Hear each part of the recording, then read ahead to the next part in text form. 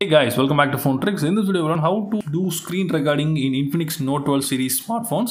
So before we start the video, I request you to subscribe our channel for more interesting videos. So in the phone, you need to swipe down the quick panel. Now you can see the option screen record in the quick panel. You need to click on that.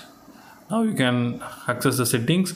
You can record device sound or you can record microphone sound. Also you can enable for show touches on screen.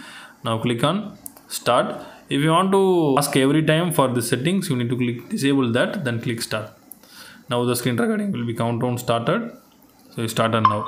So now you can use the phone to record.